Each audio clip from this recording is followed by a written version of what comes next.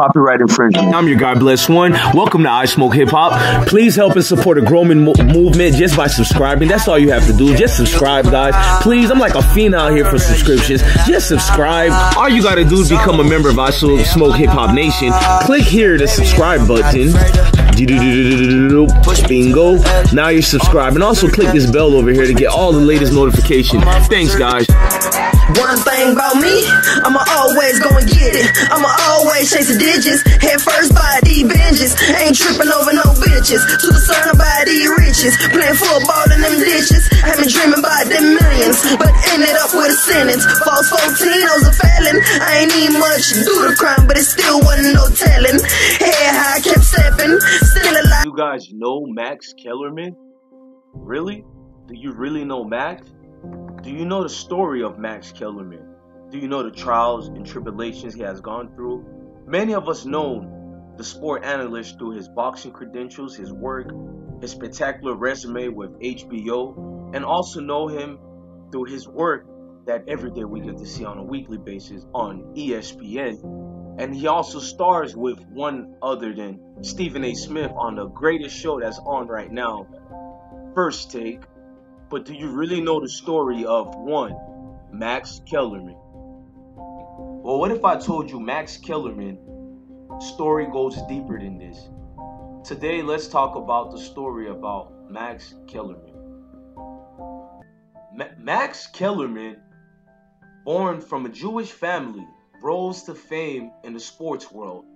Max Kellerman is known through notoriety throughout the media and the sports world. Max Kellerman, the 44-year-old from New York City, New York, the alma mater of Columbia University, father of 3 kids. Max Kellerman, the widely acclaimed sports analyst who worked with one Marcellus Wiley on ESPN LA, 7 a.m. radio at Live Downtown Sports in Los Angeles. Max Kellerman, who also has been with the likes of Michelle Beadley through her shows on This Is Sports Nation on ESPN. Max also has been through his times on ESPN First Take, along with the likes of Stephen A. Smith and the moderator, Molly Quirm. Max was actually previously known for his best work on ESPN, which was on Friday Night Fights. This is what led him to his fame on HBO that he is still with working now. One of the very few analysts who has a contract with 2 different networks at the same time. Max first started broadcasting, he got a lot of experience, but he first started broadcasting as a teenager on a New York City public access television cable TV program on a professional boxing called Max on Boxing. Given the medium, the show was quite simple, but nevertheless caught the attention of the boxing communities, including a young Mike Tyson.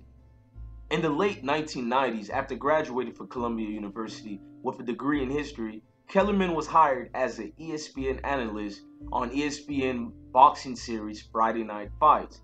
This is where he met future radio partner Brian Kenny. In 2002, he also was influenced by shows such as Pardon the Interruption, also became the architect for the original host of ESPN Around the Horn. While the show was incredibly popular, Max Kellerman had deeper things that people have yet to know what was going on with the man we know today as Mr. Max Kellerman. Tragedy would struck Max Kellerman. Tragedy, that of a close personal relationship with his younger brother, Sam Kellerman, one of 3 other brothers that Max has. I never got to see you immediately after your brother passed away. And first of all, my biggest condolences in the world, but how did you, was it 2010? Something like that? It'll be 11 years. Oh, it's been that long? No, it'll be, 11 years. So, without not 2010, it's 04. 04, yeah. Wow. I can't. So when you say brother, my mind goes, So how, for other people who are dealing with an immense tragedy like that, obviously it helps you have 2 other brothers and you guys could all bond together over this, but still it doesn't change it. How did you go about the absence of one family member, for anyone who's lost a family member, particularly the closest to you. First of all, there's the subjective loss, right? Everyone experiences that. But objectively, my brother Sam was also a genius. He's a brilliant guy. And was so always your right hand, right? It was always I Sam wouldn't and say Max. right hand. I would say that we No, were. you guys were always together at the hip. Yeah. So, how do you deal with it? I don't know, man. 5 years. You know, it's funny. Nothing will erase your memory. You know, like trauma. I have patches in my memory that are gone, and it was 5 years before I could function like a regular human being. And then still, you know, it's rough. It's rough.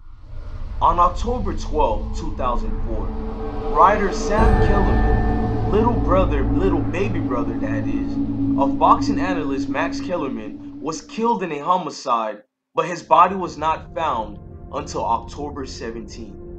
Butler was considered a suspect. He had been friends with Kellerman for 10 years. On October 20th, Butler, accompanied by a lawyer, sought treatment for his alleged bipolar disorder. Butler was arrested on the Kellerman slaying on October 27th. 2 days later, he pleaded not guilty to the murder and arson. He was held on $1,025,000 bond. Prosecutors claimed that on March 27, 2006, after Butler pleaded guilty to voluntary manslaughter for arson, there were more situations to this. They also found and took note that on July 8, 2005, a Los Angeles judge ruled that there was sufficient evidence for Butler to stand trial on the charges of murder and arson.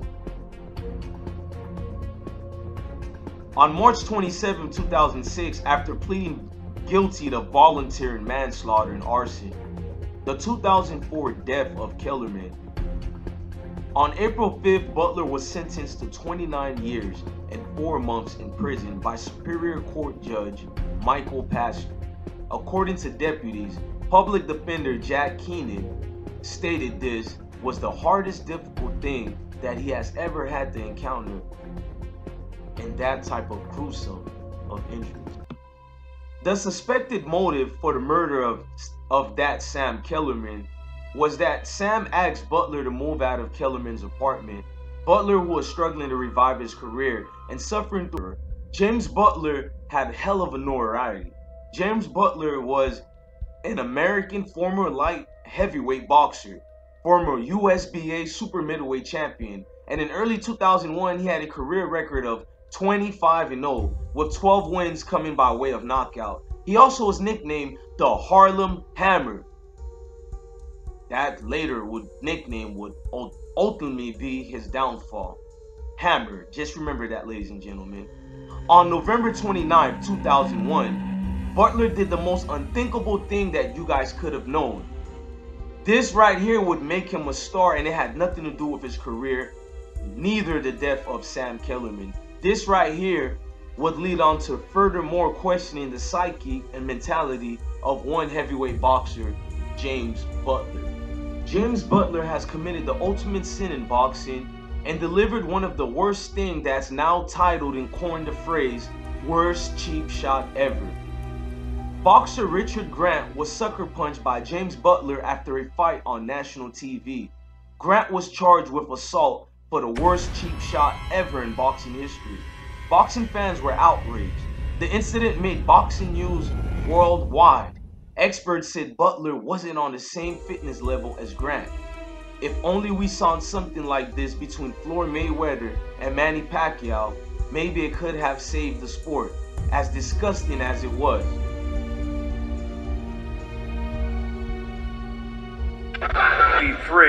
That's the same score from Melvina Lathan, 97-93. All for the winner by unanimous decision, Richard the Alien Grant. So Butler's number 8 ranking is going to take a hit. Richard Grant in the mild upset, a unanimous decision victory. Against look at this. Butler. Whoa! Butler just ran across the ring. Butler just went over there and sucker punched and knocked out Grant. Oh boy! Terrible. And the new commissioner, Ray Kelly, will do something very, very enforceful here. You want to talk about Zab Judah and his antics, losing some money in a suspension? James Butler should never be allowed in the ring again. Absolutely. Never. That's assault. That is assault. He should be arrested on the spot. He should be arrested right on the spot. That is assault and battery. This will be the first test for the new commissioner, Ray Kelly, and I know that he will handle this the right way. What a punk! James Butler. And the police should come in here and arrest him. The fight was over, the competition was over, he should be arrested. That is blatant assault. That is disgraceful. Disgraceful behavior. Handcuff him. Oh, Richard Grant. This incident involving Butler led many people to question his psychic, his mindset. And that was by Detective Elizabeth Espion of Los Angeles Police Department. She encountered a lot of reasoning and questioning on the psychic mind of James Butler. At 9:45 p.m. on a Sunday in autumn of 2004, Detective Espion of Los Angeles Police Department entered a small apartment just off Sunset Boulevard. On the floor laid a sport rider beneath a blanket. On his skull were the wounds from a .32 blow by a blunt instrument. Against the wall leaned a blood-spattered hammer. The sports rider car was missing, and so was his house guest, professional boxer with bipolar disorder, whose nickname was the Hammer, that being James Butler. It seemed perhaps the simplest murder case in Detective Espion's 11 years on the job, unless she happened to be the sort of sloth who wouldn't rest until she scrapped very bottom of why. Why was her questioning the only thing that repeated in her mind. Here was something odd. The victim just weeks earlier had written a story about his suspected murderer. Odder, yet a story about his murderer struggled to control his violent impulses. The detective had only to Google the names of the 29-year-old sports writer, Sam Kellerman, and of the 31-year-old light heavyweight boxer, James Butler, and would have popped Sam's column for FoxSports.com. Sam wrote of having been in the audience 3 years earlier when the Hammer donated part of his purse that night to families victimized by 9/11 terrorists, lost a unanimous decision on national television to Richard Grant after the worst cheap shot ever. And then as Grant reached to shake hands after the verdict, unloaded a bare sucker punch again that dropped Grant to the canvas, unconscious, his jaw broken, and mouth spurting blood. Sam's calling described Butler's subsequent diagnosis bipolar and his comeback after going to prison for 4 months for assault. These are the troubling times of James Butler. He was known to always run into problems dealing with psychos, mentals, problems. And they always knew one day he was going to end up hurting people he loved. That's what Sam once quoted saying. They tried to help you and you flipped up on them for some small thing. I've taken the classes, read the books, I don't know what to do anymore. This is what James Butler once said to Sam. Sam would tell the family and friends he noticed James changing for the worse. James' mindset was not the same anymore. The detective then also noticed when she looked on the Google, she seen somebody else, one Max Kellerman. Max was a studio analyst at the time for ESPN2 Friday Night Fights. He begged to differ with his network blow by blow. Man, this guy was in total collapse when news broke out. Everybody demanded that Hammer be banned from boxing for life after the cheap shot. So who was not surprised by these level of circumstances that would eventually come and circumvent the death of Sam Kellerman? Max was always wary of James Butler. He used to warn Sam of James, but he never told James stay away. That was the loving big brother heart that he had, because Max knew that Sam was the kind of man that loved people and seen past skin color, anything like that of that nature. In fact, Max and Sam was quoted being nicknamed Malcolm X and Martin Luther King. That's what Brother Jack said. Max once told Sam that this guy is basically going out of control, that being James Butler. Max also had to write a column recommending a 1-year suspension of James Butler during his now famous cheap shot towards Grant. But unknown to Max that one day the Hammer would launch his ravaged hate towards his own little brother. Max and Sam were two pair of Jewish kids from 5th Avenue. They were also known as something that a lot of people did not know what they are, and those were rappers. Prior to Max and Sam getting their gigs as analysts in the sports world, These two loved the heavy influence of the hip-hop scene, not because of the violence in the music, because of the impoverished everywhere in the urban society and how people can come up against oppression. So these two were influenced heavy in the roots of hip-hop. They also had their own duo album. Max also had a video for his single, Young Man Rumble. These two were incredibly gifted, but Max would also claim that Sam was the well-gifted one. Had it not been for his death, Sam was told by many people he could have had a long career in the rap world. New York's a state, my city's in. A man who I hate, I pity him like a Branch Davidian. Got skills, got stamina, got hands of stone like the champ from Panama. Bodies drop for body shots, cause I could box. No need for clocks or karate chops. So if you wanna see who the best be, come and test me, come and test me, come and test me. Gotta start 'em, fuck, get stuck from the crop to the big bull yard in the South Bronx. My flavor's good, my flavor's good.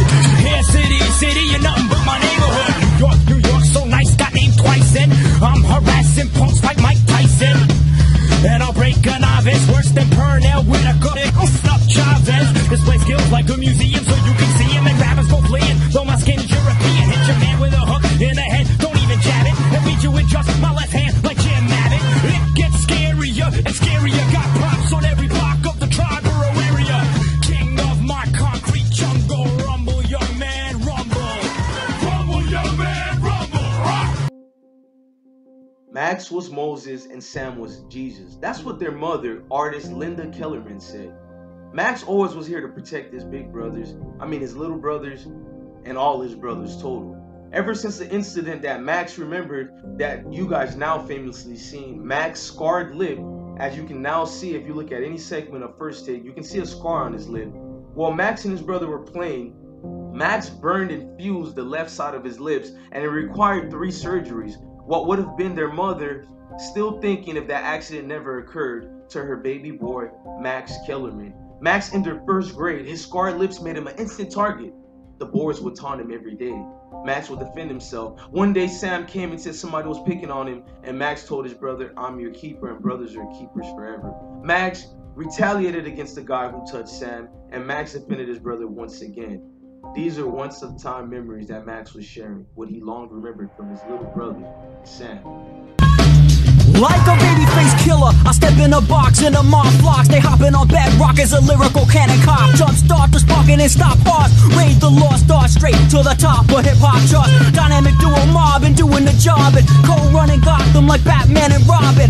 Painful, brainful of wild rearrange. Yo, devilish rhymes, but I'm looking like an angel. Before I came into the game, you couldn't name a rookie entertainer who could rhyme like a Hall of Famer. You got delusions, a dope, and a dumb plan to battle the one Sam. Rumble, young man. Rumble, young man, rumble. Rumble, young man, rumble. Rumble, young man, rumble. Rumble, young man. New York's a state, my city's in. A man who I hate, I pity him like a Branch Davidian. Got skills, got stamina, got hands of stone like the champ from Panama. Bodies drop for body shots, cause I could box. No need for clocks or karate chops. So if you wanna see who the best be, come and test me, come and test me, come and test me. Gotta start 'em, clock get stuck from the crop to the big bull yard in the South Bronx.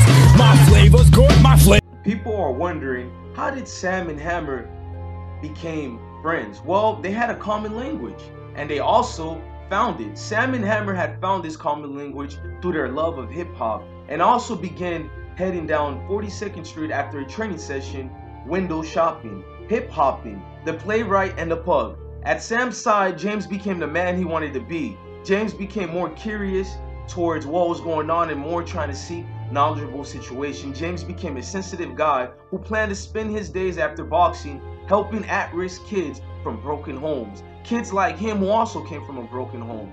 He'd watch Sam acts of generosity, giving out meals, and even the shirts off his back to the homeless, and years later directing a play to raise money for the families of the 9/11 victims. And he's also was inspired by Sam Kellerman's work ethics of giving back to people that James donated a part of his $20,000 from a fight purse to Sam's cause. Cams once said to a female friend, "Man, I hope James never snaps on somebody." That's what he once told a female friend. "Man, he's like Mike Tyson. He's kind of scary to other people, but he's not scary to me. He's my best friend." This is what Sam always told the people. This man that I knew of as James Butler is not the aggressive people that people think he is. He's a nice, decent human being, and he is a friend. Max and James used to share stories along with Sam, and they also told Butler that Ruffle House Records, a label of Columbia Records back in the days, offered to produce a single and a video for Max and Sam's Rumble, Young Man Rumble, just another day in Max's world. And they asked Hammer to appear in it. James showed up, grumbled over long hours and a lack of pay, and left before the video shoot was done. This was the first sign that Max noticed that James wasn't well put together mentally. In order to defend Sam once again, Max Kellerman stood up for the Hammer on TV and in his ESPN column after that notorious sucker punch, yet he still was very worried of the retaliation that once James Butler always seems to leash on people who do him wrong. Max wouldn't tell his brother to stop reaching out to a troubled soul such as the likes of James Butler. That would be killing the best part of Sam.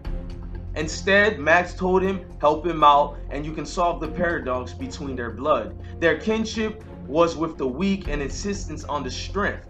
They shared one's connaissance and knew they couldn't be beaten, because each of them was two people between Max and Sam, while everyone else was just one. Sam, according to police, was sitting at his computer the next day when the Hammer struck. He once told a friend that if a larger man ever attacked him, the man had better be ready to fight to death.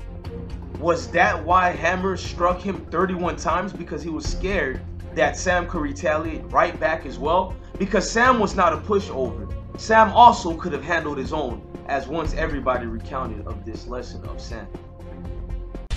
A $300 postal money order to pay for James' flight back to Florida, sent by his boxing manager David Berlin, arrived in Sam's mailbox that day. 4 days passed, while Max and his brothers wondered with growing alarm, didn't Sam answer our phone calls or emails? Max twice asked his friend Steven Schindler, who has moved to LA, can you pay a visit to Sam's apartment? And both times the blinds were drawn and Steven knocked on the door went unanswered. On the second visit, Steven slipped through a window, froze, then staged a way to make a grimmest phone call of his life. 3 days later, James Butler called the LAPD from UCLA Medical Center's psychiatric facility where he has gone in Sam's car seeking a support group of manic depression. Yes, ladies and gentlemen, this guy was basically crying out for help. He told police he had came home through an incident where he talked to Sam and didn't see him later that day. When he came back, he seen that Sam was dead. He later would recount his story later. Then grief leveled Max. It laid him flat on earth because the brothers' open grave, which is later what he would say at the funeral for Sam, somehow it's the task of joining his brother again, and he had to help out shovel the dirt. This was the hardest thing that Max had to ever do in his life, ever. Later, after intense scrutinized media reports and everybody jaw-jacking towards the once undefeated champion boxer, he finally admitted to bludgeoning Kellerman to death in 2004 with a hammer, then setting a fire in the apartment. Prosecutors presented no motive for the slaying and declined to comment before Butler's sentencing. Butler pleaded guilty to voluntary manslaughter and arson, and is to be sentenced April 5, 29 years and 4 months in state prison. Butler, 33, reportedly suffers from bipolar disorder, and he was arrested at UCLA Medical Center, where he had sought psychiatric care 5 days after the October 12th slaying.